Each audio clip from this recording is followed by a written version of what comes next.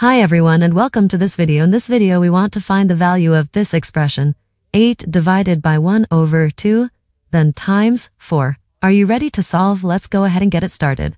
1 over 2 times 4 equals 4 divided by 2.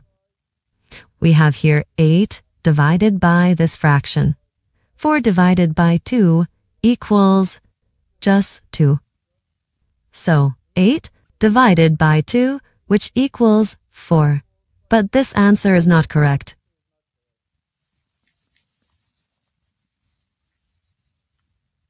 Because according to the order of operations, division and multiplication have equal priority and we have to work from left to right. So first this division and then this multiplication.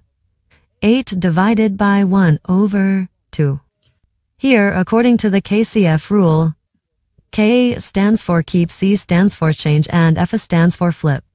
Keep the first fraction, divide, change division to multiplication, and flip the second fraction.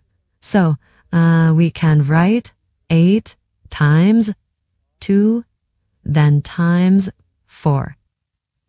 8 times 2 equals 8 times 2 equals 16, and 16 fours 4 gives us 64.